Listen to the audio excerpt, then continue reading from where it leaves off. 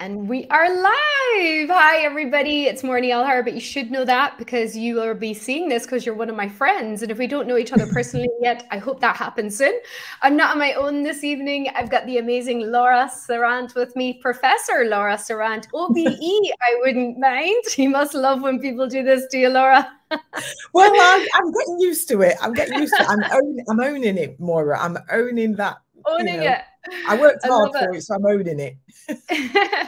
Well, I want Laura to come on and share with everybody her success over the last few months, where she was, where she is now, to show you what's possible. So if you're somebody who's working in corporate, if you are working in a job and you're working in your coaching business on the side, listen to what Laura's been able to do while working full-time over the last few months. So Laura, say hello to everybody. Introduce yourself. Where are you? Where are you from?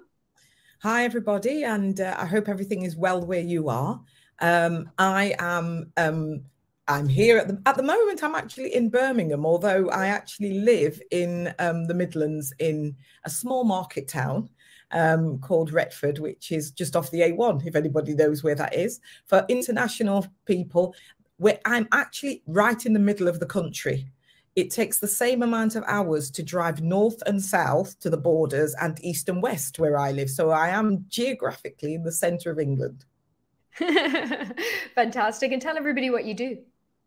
I work as a leadership development coach, and I specialise particularly with women who are leaders and business owners who are fighting imposter syndrome, among one things, and how to get them to ditch that, to stop kind of playing themselves small and actually continue to be the fabulous trailblazing people they actually are. So that's the work that I do. And I kind of specialize also within those women's groups with women that I would say are diverse leaders or diverse business owners, meaning that they're not usual. There's something about them. It might be their social situation, it might be part of their characteristics, or it might be the industry that they're in, that they're kind of not the typical people you find there. So I do leadership in diversity and leadership for diversity. Oh, amazing. That is amazing work. I love it. And why don't you tell everybody like where you were a few months ago? So we started working together around September time, something like that. Yeah, I think I did one of the promotions, the 1 month promotions I did in August. And because remember, August bank holiday was just before bank holiday, I did my first masterclass. Do you remember we had that? I had that tsunami of interest in a masterclass that I didn't think anybody was going to come to. So let's talk about that for a second. So this was like your first sort of offer to let people know what you were up to. So tell everybody what happened. Like you weren't really doing this, and then all of a sudden. I mean, yeah. I have been working I'm a nurse by background. I qualified way back in 86. I started my nursing career in 1982. So last year was 40 years that I'd been a nurse, and I worked in various jobs and worked nationally and internationally with governments. And I hold a full-time regional strategic role leading kind of around nursing and healthcare. And I've always, for about, I would say a good 15 years, had coaching and mentorship and development as kind of like my side hustle. So it was the thing that I did for people if they asked. I didn't do anything proactively around that. But I started to think that I was being asked more and more and more to do this, and actually didn't really have time to do it. Or certainly when I spoke to you, Moira, I was very responsive in what I did. So I had such a wide portfolio of things that I coached on, things that I talked about. I did a global national keynote speaker. I've done chairing, but I tended to do what people asked me to do rather than having any sense of what I wanted to do. And what I felt like was that I wanted to have more structure and purpose to the coaching and speaking that I did. So I came along to, you were recommended to me by a good friend of mine who also works with you, Tayaba. And just by fortune, we were together at an event and we were just having a bit of a chat over a glass of wine. And she said to me, you need to speak to Moira, because she said, you're doing everything, but you can do anything, but you don't have to do everything. So I was just constantly running around doing lots of things and working full time. And then within that, the first thing that struck me, I think, when we first got together, and I did that first month with you, was actually thinking about what is the core of what I actually want to do? Who do I want to work with? Rather than trying to do everything, what's the key thing? What's the key thing I want to, and who do I want to do that with? And that was really useful. So it was the first time I had crafted a focus to my speaking and my coaching, etc. And that was quite scary because, you know, I'd never had done that. I'd kind of just, oh yes, I'll do that, and just kind of bobbied along and without not a real plan. And yeah, so it was a challenge, if you remember, for me to actually try and choose or select the thing that was most important. Yeah, absolutely. And you know, that it's like that for a lot of people because they think they might be leaving people behind, or they should be serving everybody, but actually showing who you really serve means that those people hear you faster and hear you louder than anybody else. So, and obviously then it instantly positions you as more of a specialist as opposed to someone who can do everything and can do anything, right? And obviously you get more clients that way as well, because then people know you're for them. Yes, and I think the other thing that struck me at that time, people knew me for a variety of things around inequalities and healthcare. And people had asked me previously to coach or mentor them, and I'd kind of squeezed it in thinking, oh, do I fancy doing this? Shall I not do this? And when I started to think about more of a lifestyle change and started to think that actually I was working many hours in a corporate strategic role, you know, as a kind of high level executive, but it wasn't what I wanted to spend my time doing. But I couldn't see a way of reducing my hours at work, if you see what I mean, without losing some of my lifestyle, which, you know, I've worked 40 years for, so I didn't want to drop that. So after kind of doing the session, I started to think, well, actually, there's a possibility that I could, if I'm more business focused and the purpose focused in my coaching and my speaking, then I actually potentially could replace or more than replace the salary that I had and actually have more time. And which kind of blew my mind, really. How does it work that you do less hours of work and your income's more than what you were doing before? That really threw my mind, really, there. So, and you've very quickly got yourself on a path to being able to replace that income. Like, I don't know how soon you thought it was going to happen, but you started the year on around 12K months, right? Yes, which was weird because that's 3 months after I started. I mean, I think the key thing for me was having that clear signature talk and that clear focus, so that, because what that helped me to do was actually say no to the things that weren't in line with what I wanted to do, or I wanted to make my impact or leave my legacy. And but it also meant that it was easier for me to explain or to identify what I did do and explain it to other people. And actually, far from me losing people, it multiplied the number of people who came, because I suppose they could clearly see whether or not I could help them with what their problem was, rather than thinking that, you know, I just kind of do a bit of everything. So that was a big shock. And I have to tell the story about so go ahead. The masterclass. Yes. we had in the group, we were discussing perhaps just, you know, trying to do some speaking and networking around that. And I think I mentioned in the group that I had, you know, I had I had over 5,000 Twitter followers that I'd never spoken, I'd never told them anything about what I was doing because it was the side hustle.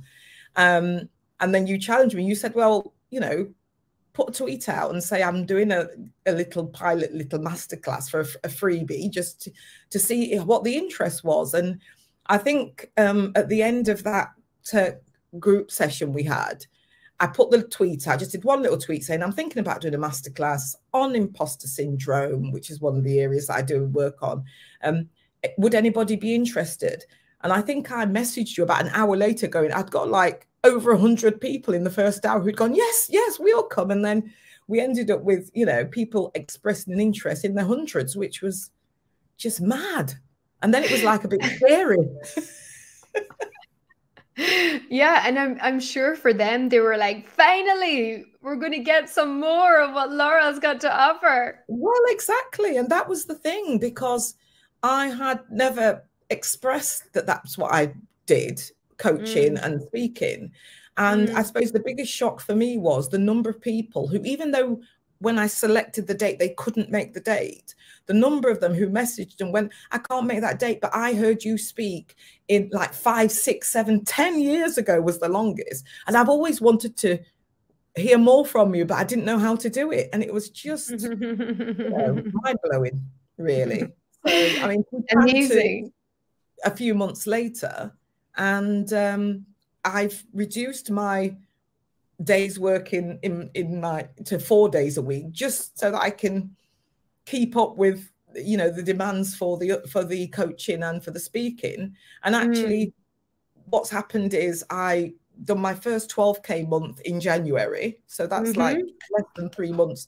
You know, 3 months before that I didn't even have a signature talk. There was no talk. And how now, do you, yeah, weird. And how do you feel now, knowing that like having a signature talk like that can work for you every time you speak, as opposed to like having all of these topics?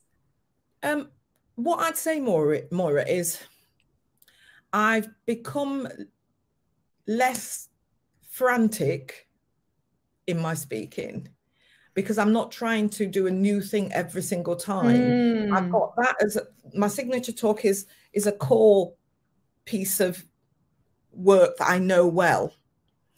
And I just kind of adjust it to whatever it is that I'm doing. So I've used the same signature talk from that, you know, that quick, you know, sample masterclass talk. I've used the same focus talk for like a 4-hour masterclass, which people paid to come to this time, to doing a 20, if someone gives me a 20-minute speech. And then at Marrakesh, I used a slice of it for, you know, what was it, 2 minutes? And then we changed it. Was it 3 minutes we started with?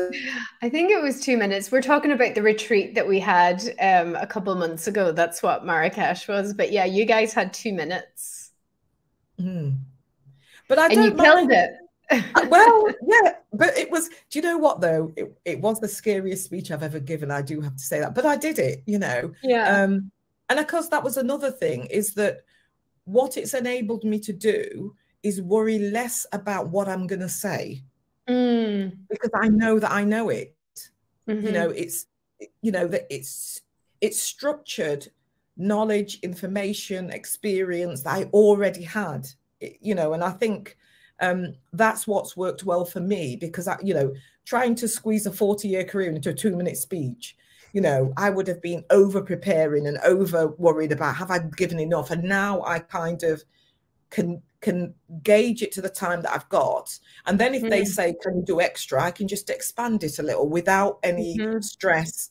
And I can do it with or without any audio aids or visual aids, because I know it. Yes. That's so good. That's so good. And Laura, what would you say to, you know, another woman who's in the position that you were in a few months ago, with, you know, having this full-time job, having this somewhat serious side hustle, but also having that, knowing that it was in you, that you wanted to get out and make a bigger impact and help more people? What would you say to somebody like that?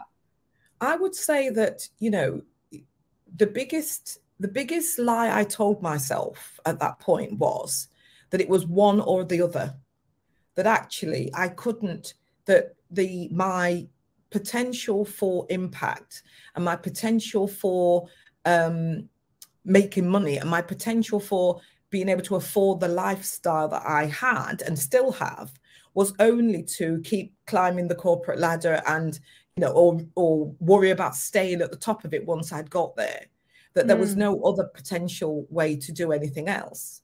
And then, you know, I'm focusing on tasks. And what I've learned in the time in this, it's 4 months, it's not that long. What I've learned in the 4 months is I've got many, many, many more tools in my toolbox that are of value and that are able to both give me the opportunity to help, women and support and leave a legacy, as well as my lifestyle and actually expand it, you know, expand the things I've done. I mean, I went to Marrakesh. I mean, in my 40 years, I've traveled in lots of different continents. I've been all over the place. The only continent I hadn't visited was Africa, and I visited it through doing this. And I bought this necklace just so that I would pass that on to everybody. I can't really see it because of your name there. Move to the side a little bit so I can see it. Let me just... The other way, the other way. Oh, yes. Very nice. Yeah, very nice, yes. So I love it. That was the biggest lie I told myself. So my biggest learning was that actually less is more. And to have confidence in the fact that, you know, I focus on women in leadership, or women who are business owners, who are trying to do that tame to trailblazer work, who are successful and talented in themselves, and then hit a point where they don't seem to be getting anywhere and they can't see any other way but to stay on the treadmill of doing what they're doing.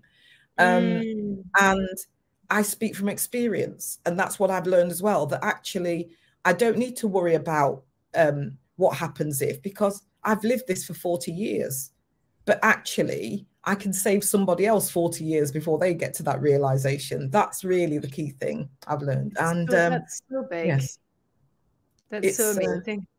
It's still scary though. It's still scary, but it's scary in a good way. It's the first time, I would say, probably for 20 years in my career, that I've had that stretch.